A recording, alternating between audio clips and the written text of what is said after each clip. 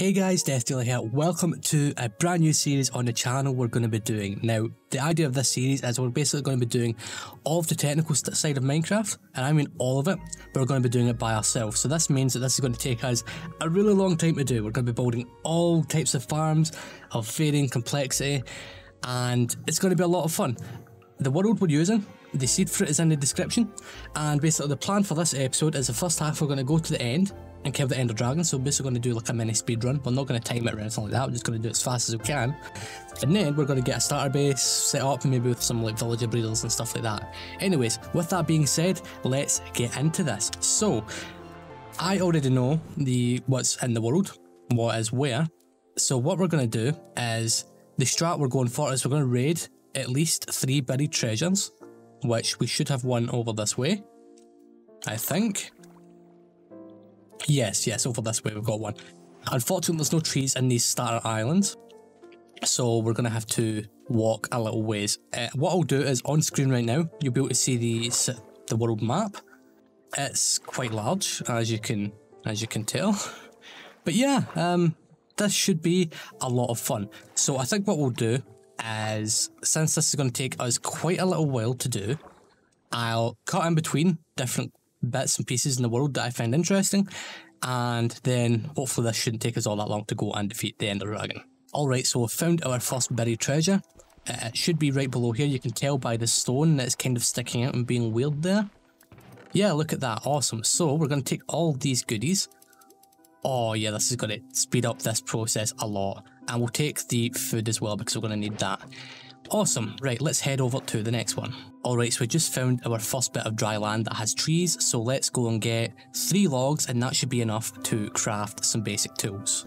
Okay, there we go, that's 3 logs. Let's do some crafting. Awesome, and I think what we'll go for first is an axe, because we can then cut down some more trees. So using the wood we just collected, we crafted a boat, and now what we're going to do is we're going to excavate some more buried treasure. So there should be some right below here. So if we go down a few blocks, there we go. Awesome. Oh, and look at that, a sword, that's perfect. So we've got basic tools, we've got plenty of food, and lots of other goodies. Awesome. Now what we need to do is we need to get out of here. I guess what we can do as well is we can kill these sheep. Oh, there's just one sheep right here actually. What I'll do is, since we have enough iron, I think we're going to make some shields because we need a bed. And obviously we're heading to a village, so we'll be able to get a bed there. But obviously there's no guarantee if we'll get there before night time. Okay, right. Now we need to wait for this guy to regrow his wool, and then we can continue on with our adventure. So we've got the bed crafted, and now we're heading north towards the village. And look at that, it's night time, so we can now sleep our first night in this brand new world. I'm also collecting all the sugarcane we find as we go, because yeah, we're going to need this for upcoming projects.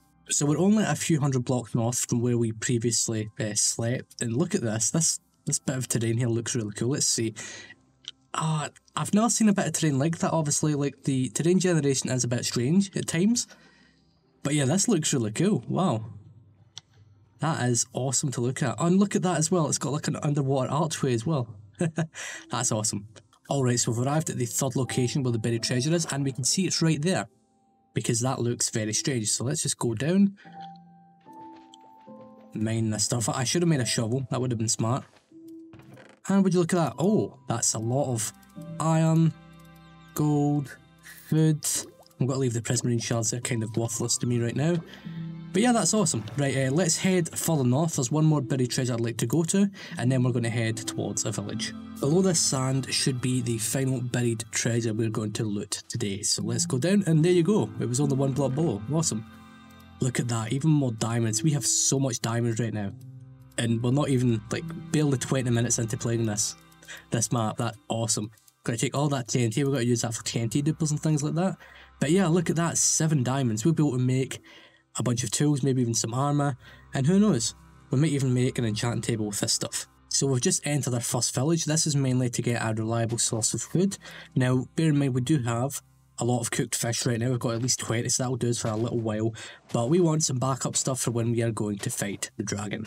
So I just found a portal ruin. I never even thought about these when I was planning out how I was going to do this episode. I planned on using a lava pool and doing the speedrunning portal method to get to the nether, but I guess we can do this as well. And look at that. Oh, there's gold. There's gold stuff here. Oh, that's awesome. In fact, we're going to take all this stuff.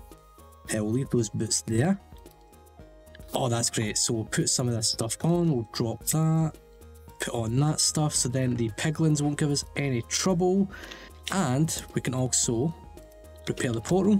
Oh, I need a pick. Let me mine that. We'll set up the portal and then we can go into the nether. Alright, so we mined away the gold and replaced the obsidian there, and we replaced the crying obsidian. So now what we can do is we can go into the nether. Now I've set my spawn here so we can die, we can just quickly pop back through. And I've also deposited some of my materials in here so that we don't lose them. But yeah, with that being said, let's head into the nether. Now I don't know where we'll come out. We might come out in a basalt delta based on the position of things. Yes. Oh, this isn't good. This isn't good at all. In fact, no, this is fine. This is exactly what I thought would be if we use the other portal location. Right, now we're going to need ender pearls and blaze rods, that's why we're here. Fortunately, there is a warp forest there where endermen spawn like a lot. If that wasn't the case, we could have just traded with piglins, but that won't be necessary. So let's make our way in there, get some ender pearls, and then make our way to another fortress. So after going through all of the gold with piglin trading and not getting a single ender pearl, I decided to go and kill all the endermen myself. And yeah, we finally have the 12 ender pearls. If we just quickly go into my statistics, how many endermen did it? 22 I went through. Yeah, not having looting on your sword is so annoying. I forgot how much trouble this thing was. Anyways, let's head over to the nether fortress, which is about 500 blocks that way, and we can get the 6 blaze rods we need. And there we have it. We have the 6 blaze rods we need, and along with the 12 ender pearls, we'll be able to make 12 eyes of ender, because the end portal we're going to be using requires all 12. Yeah, I know, it's a bit crazy. Anyways, let's head back into the overworld and start making our way towards the stronghold. Alright, so we escaped the nether. It really didn't take that long, a few minutes since I knew the path, and we made our way over to the stronghold. Now I've just realised my sword is low durability, so we're going to have to use our axe if the bed trapping method doesn't work. And yeah, through the trading with the piglins, we got some spectral arrows, so I made a bow using the string we got from them as well, so we now have, well, we've got another weapon, which is good. Anyways, now what we get to do is we get to pop in here and set up the portal, which we're going to do right now. Let's watch out for these guys. Break the silverfish spawner, there we go, and we're going to block up this area right there. Excellent. Now we get to activate this portal. Let's make sure we don't do this incorrectly, because I don't want to lose any of these eyes. There we go. Awesome. That's really good. Right, well, I guess it's time to go into the end. So without further ado, let's do it. Oh boy. Oh, this could be a lot better. This is a really bad position. Oh no. Okay, let's bridge over as quick as we can. Oh, this isn't good. Quickly does it, quickly does it. Yeah, we're out in the middle of the void. It's been a while since I've had an end platform spawn like that. Okay, almost there. Awesome, there we go. Perfect, now let's get up. Guys over there, let's go and prepare the end portal itself. No, it failed, no! Oh, this is going to take a while for me to do. Damn it, okay, well, I guess. No, that doesn't work. Oh! And, okay, emoji water bucket. No! Oh, God! Damn Enderman, I didn't even look at him. Ah, that's just great. Okay, let's try this again. Oh, that could have been a lot better. That could have went a lot better. Oh, and that bed survived. Oh, that's perfect. Oh, I thought I was going to be one bed down there. Now, I made the mistake of placing my respawn bed basically like 400 blocks away from the portal. which was kind of a bad idea on my part. Oh well, I guess I will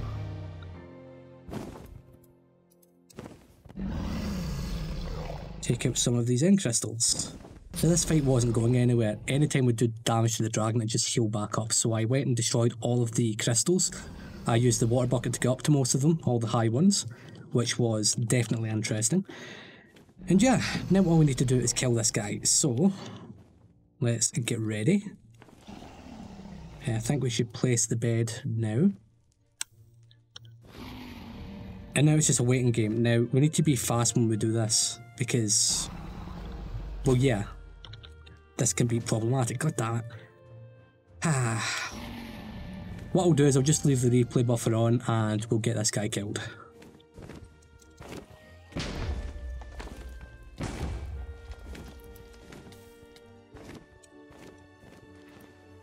Oh boy, that was close. Okay, let's sit down here and heal up for a little while.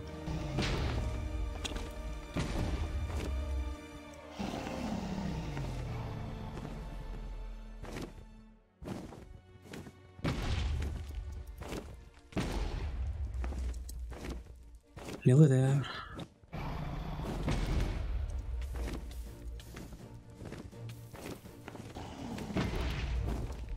No, not close enough, no. Damn it. Okay. What we need to do is we need to do the rest of it using melee damage. 5 arrows left. Okay, right now he's going into sword mode. We got this. Oh, he's so low. Oh, I missed, no, come on. There we go. Woo, we did it. Let's play some water in case any endermen get angry. There we go, folks. We did it. Halfway through episode 1, we killed the ender dragon. With no base, nothing. And look, there's the first end gateway. We could go and get an elytra right now, if we really wanted to, but we won't be doing that. Awesome, right. I'm going to collect this XP and then we're going to head back into the overworld. Alright, so we made our way back to the village. Since we set spawn on the coast, it was fast and simple enough to get back here. Now, look at that. We have 65 levels of XP. So I think we should do a little bit of enchanting. However, we do have a bit of a problem where we only have 7 diamonds. So we're going to need 2 diamonds for the enchanting table. That's going to leave us with 5. And to start off with, I want to make a pick. So then we'd only have 2 diamonds left after that. Now, ideally it'd be a fortune 3 pick, and after that we'd only have 2 diamonds left, so we couldn't really do anything with it, unfortunately. So what we're going to do is we're just going to ignore this part for now, and we'll do this later on in the episode because I have an idea for this thing. Anyways, what I want to do now is I want to make my way to the nearby Mushroom Island, which should be behind that hill and over there a few hundred blocks, because I want to set up my starter area on that island. Mainly because, well, hostile mobs can't spawn there, and I've got to be doing some villager work to start off this series, so I want them to be perfectly safe. So let's make our way over there and see what the terrain is like. Alright, so the area closest to the village is perfectly flat, or close enough to perfectly flat, which is quite nice. And then towards the back, which is to the south, yeah, to the south, it's more hilly. Let's go and see how hilly it is, because I'll probably be doing other projects here, such as like a main storage and things like that. Okay, yeah, it's quite hilly. There's a lot of height variation here. Okay, yeah, we could probably terraform all this in the future anyways. But yeah, this is going to be our starter area. So, to start off, we are going to bring over 4 villagers, because we're going to be constructing a villager breeder. Not just any villager breeder, the villager breeder I designed. So here's my villager breeder design. I'll leave a block by block tutorial in the description if you're interested in how this is constructed. But as you can see, it's a fairly simple build. And look at that, we just saw it working. Now, the idea is basically, we need to take advantage of the way the baby villager mechanics are, where they try and walk towards beds and jump on them. With this design, when they try and do that, they fall down this little drop chute, and then you can funnel them into a collection area. Sometimes it can take a few minutes for them to pathfind over there. It isn't instantaneous like with previous designs, such as the original Impulse SV design you can see over there. That design works now if you do some more modifications to it, but I wanted to do my own thing, which is why we have this. But yeah, that's all there is to this design. It's fairly simple. Once again, there's a video link in the description for a block by block tutorial. But yeah, let's go back onto our technical Minecraft world, and we can start gathering the villagers we require for this project. Alright, so we have the 4 villagers we need to start off this breeder. I am going to have to go and get some more beds. We need at least 8 beds for this to work properly, 4 for each side of the breeder. But yeah, what we're planning on doing is we're going to use this little area I have terraformed, made it all flat, and this is where the villager's going to be housed. Now this thing isn't going to look the best. It's going to be fairly basic, fairly quick, fairly rigid, not really much to it. It's a episode 1 build. We don't have any materials to make this look good, so we're just going to build it and have it produce villagers for us. Now obviously I need to go and gather the beds. We need some glass, some wood for trapdoors. I have wood on me, but we're starting to run out, so I'm going to go back to the mainland and harvest some more. And then we'll have our villager breeding set up, ready to go. Alright, so I dug a hole for the villager breeder and I decided to decorate it as well, doing the standard stone and polish andesite thing I like to do. And we're using some stripped spruce logs for a little border here. And yeah, it looks quite nice. Now before I put these villagers in, I want to get some glass, because obviously we want some glass to separate the villager holding cells from the beds, along with a glass roof up here. Now I have some sand, but I need to go and get a lot more, so let's go and collect some from, say, a beach that's nearby somewhere. Alright, so we're now ready to get these guys in place. So first of all, what we're going to do is we're going to pop on down here and place some water. We shouldn't actually need any water. In fact, no, we don't need the water. Them taking damage shouldn't actually cause us any trouble. I'm just going to pop out of here. We're going to break this ladder. And that's fine down there. We can just go and pick it up. And now all we need to do is bring these guys here, like so, and bring them down. And it's the same process again. You know what, we'll just do it with all 4 of them since it's super quick, and then we'll get them out of the boats. So we'll pop in here, move forward, there we go, and that's this cell done. Awesome. Now let's place this ladder here. Go back up, get this guy in place, so we'll drop you down like so. You'll get stuck on the ladder, and there you go. Let's get out of here, and then the last guy we need to get in place. We'll do this now. Now, in theory, we don't need to put a glass roof on it. We could have just done this on the surface, but since this is on the coast, there's a chance of mobs coming out of the ocean, so like drowns and things like that, which we really didn't want to handle. So yeah, what we do now is we put on the glass top. I would prefer to use white stained glass, but we don't have access to bone meal at this current point in time. So this type of glass will work just fine. Okay, we ruined some of that there. There we go. Cool. So this thing is now done. All we need to do now is get these guys out of the boats, and then this breeder is fully operational. Well, not fully operational. We need to deal with the baby villagers that come out of the bottom of it. But we're going to do that next time when we're going to be working with these guys, because next time we're going to get our basic crop farms up and running. Automatic, of course, so we'll use villagers to automatically harvest some carrots and then eventually potatoes, because the carrots are going to be the main food for this farm. But yeah, let me get these guys out of the boats and then we can end the episode. So there we have it, the villagers are out of the boats and this thing is ready to go. But yeah, I'd like to thank you for watching the first episode of this brand new series so far. I know it's something a little bit different. Let me take off this helmet. It's something a little bit different from what we normally do. The whole technical stuff and, you know, speedrunning the dragon at the beginning. That took longer than I want to admit, but we did it. We got the dragon all done and now the end is open for conquest, which is quite nice. Anyways, in terms of frequency of uploads for this series, we're going to go 2 episodes a week, so it's the same as AutoCraft, and it's going to be like the day before the day after AutoCraft releases, typically. So yeah, then you'll have plenty of stuff to watch. We're also going to be doing some tutorials as well, coming up soon, so make sure you stay tuned for that, and remember to subscribe.